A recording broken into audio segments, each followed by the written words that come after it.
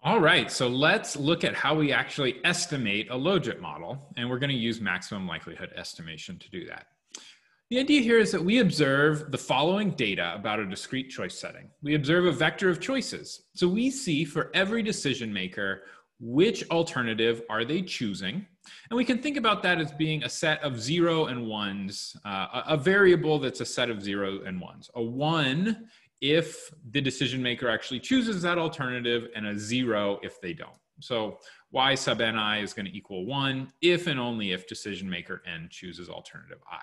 It's going to equal 0 for all of those other alternatives that the decision maker does not choose. So we can think of that as kind of like our outcome variable here, this 1, 0 indicator for what alternative is chosen. And then we also observe this matrix of data that we're going to call capital X, that's going to include attributes about the alternatives and maybe some information on decision makers as well. And so in order to use maximum likelihood estimation, we need to make an assumption about how these Y variables are distributed and really how they're distributed conditional on the X's. Well, let's think about what these Y variables are.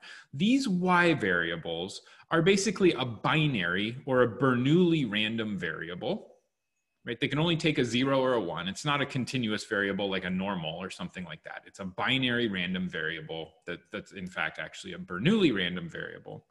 And so in order to define the distribution of these Ys, all we need to do is define what is the probability that any particular Y takes on a value of 1, and what's the probability that it takes on a value of 0. Well, in this case, Y is going to take on the value of 1 if and only if the decision maker chooses that alternative. So what is the probability that Y equals 1? That's going to be the probability that the decision maker chooses that alternative, which we've already defined. That's just a choice probability. So in some sense, we don't even have to make any additional assumptions here. The assumptions of the Logit model have already given us a distribution for our outcome variable, the Ys, that we can use with maximum likelihood estimation. So to say this a little more clearly, under the random utility model, we can think about all of these Ys as being binary or Bernoulli random variables that have a conditional probability mass function just equal to the choice probability. To say that again, the probability that any one of these outcomes equals 1 is the probability that the decision maker chooses that alternative, which we've already previously defined to just be choice probability. That's just kind of a definitional statement. And here I've added a few extra variables onto our choice probability just to make it clear that these choice probabilities depend on X's and thetas, that they depend on data and parameters. So this is kind of a general statement. If we make the Logit assumption, we have an actual formula we can plug in for these choice probabilities, right? And then this probability mass function for our Ys just simplifies to this expression here that we've seen before for the Logit model, just the Logit choice probabilities. And so we can see really clearly here that the probability mass function, or the probability that any Y takes on a value of 1, is this particular function of all decision makers' data and the parameters of the model that we want to estimate. And so we're going to use this distributional assumption to estimate the maximum likelihood estimator for our Logit model. Now, really, we don't just observe one Y variable for each decision maker. We observe a Y for every one of the possible alternatives, right? If there are 5 alternatives, we observe 5 outcomes, and we know one of them is going to equal 1, and the other 4 are going to equal 0. So ultimately, we want an expression for the probability of that full kind of vector of outcomes for one decision maker. Well, because they can only choose one alternative, once they've chosen that alternative, we know everything else has to be 0 with a 100% probability. And so the probability of observing any particular set of outcomes for a decision maker is just the choice probability of the chosen alternative. Let me say this a little bit differently. Suppose there are 3 alternatives and they choose number 1. Then the probability that we observe y1 equals 1, y2 equals 0, and y3 equals 0, that's just the probability that y1 equals 1. Because once y1 equals 1, the other ones have to be 0. And so a simple way that we can express this, what we're basically expressing here is what is the probability that the decision maker chooses the chosen alternative. This is kind of a convenient mathematical expression for that. We take the choice probability for each alternative. We raise it to the power of y, that's 0 or 1, and then we just multiply them all together. For the alternative that's actually chosen, y is going to equal 1, and so we're going to get the actual choice probability here.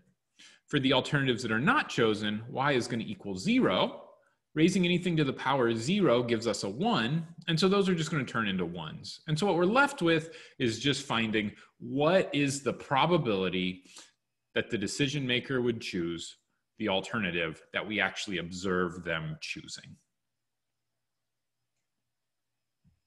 Then if we assume that each decision maker is independent, then the probability of observing a series of choices among many decision makers, because they're independent, it's just going to be the product of each individual's probability.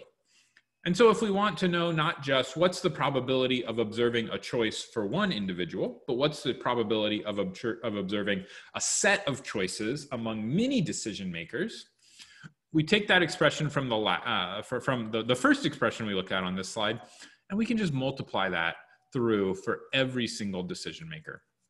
And so we get this kind of double product here where we're multiplying over all decision makers and all alternatives. We're going to take the choice probability and raise it to the power of y.